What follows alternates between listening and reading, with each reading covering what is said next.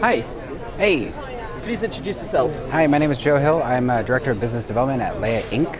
We are actually a spin-out of HP Labs, originally making our debut at Display Week a while back.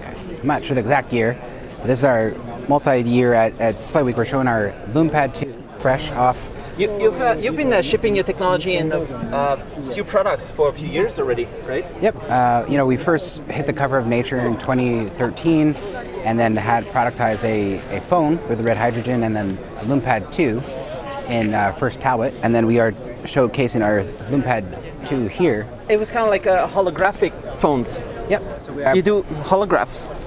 Yeah, we make a 3D backlight technology called Diffractive Light Field Backlight, DLB layer. So essentially you see the retina level 2D, we can jump in here and get a 3D object visualized in 3D. Oh, wow. So it works on any angle? Is there any light fields happening here? Yeah, so essentially we nano imprint on a thin piece of glass underneath the LCD that's guiding a left and a right view per pixel to your eye. For every angle? Every angle. But does it divide the 2K something resolution screen into much lower to each? So think about it, divided by the square root of the number of views, and that's why we've moved from passive to tracked stereo, and so that's 2 views. So here's another one that's good to see. This is a Unity-based game, so you can actually pick up a lot of the parallax. So I'm going to ask you to move left and right. I call it the light field dance. You see a lot of... Yeah, exactly. Oh, this looks amazing. Next thing I want to show you is I'm going to hide this guy right behind the wall, and I want you to look and find him. Now you can look over the wall.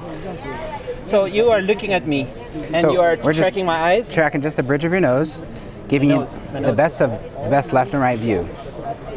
And so, yeah, based on the camera FOV, that'll track you, 86 degrees. That's so much fun. Yeah. Is it affordable? Yeah, so it's on LeiaInc.com. You can buy the Loom Pad 2. We did have a show special here. It's finished the special. You had it here. I saw. Yeah, it should be. It was a good price.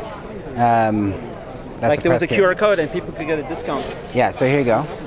So that's valid till today, I guess. But yeah, retail price was $1,100, and then there's some deals there. So. All right. Is there any chance this could be even more affordable? Is it expensive technology, or? We're getting it more and more improved. I think, especially getting the more resolution and improving our display technologies. The cost is going down, the resolution is going up, and the latency is going down. So we're approaching any points of friction and removing them. Is it Princess Leia? So inspired by, my sister's Leia.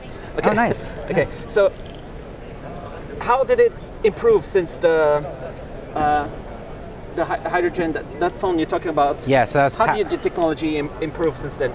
So we moved to track stereo, so that means we are giving you 2 active left and right views at one time, versus that was a 4x4, so there's some degradation in the 3D mode, and so it's lower res, but it was passive, so then a group of people can see it. Here you can see the best, most optimal amount of resolution. One person at a time. One person for at least for 2.5K panel.